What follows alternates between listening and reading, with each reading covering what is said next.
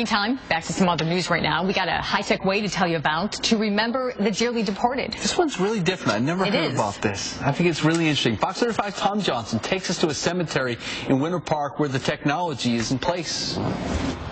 Moss-covered trees tower over graves dating back to the late 1800s in Winter Park's Palm Cemetery, a cemetery about as traditional as it gets. And tradition is highly valued in the funeral and cemetery industry. Everybody's always done things the way that their father or grandfather before them did things. It's very traditional. People tend to stick to the same way things have always been done.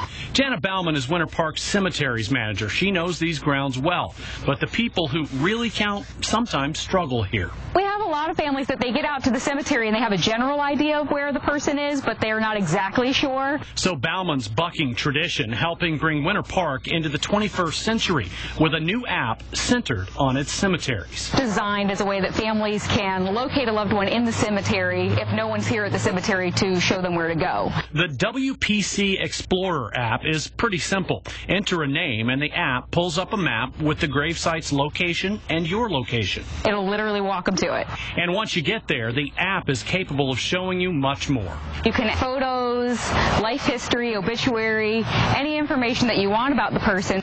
Walk to Winter Park founder Loring Chase's grave. Pull him up on the app and you'll find a photo and a bio. It's part of an emerging technology trend in the cemetery industry. A company called Vidstone offers a 7-inch solar-powered LCD screen built right into gravestones. They come loaded with a personalized tribute video to the dearly departed. And there's a Seattle company that takes the idea of interactive grave sites to even another level using something called quick response or QR codes. The code would either be etched into the front of the monument or added later. And when you scan it with your cell phone, a memorial page pops up with information you've added about your loved one.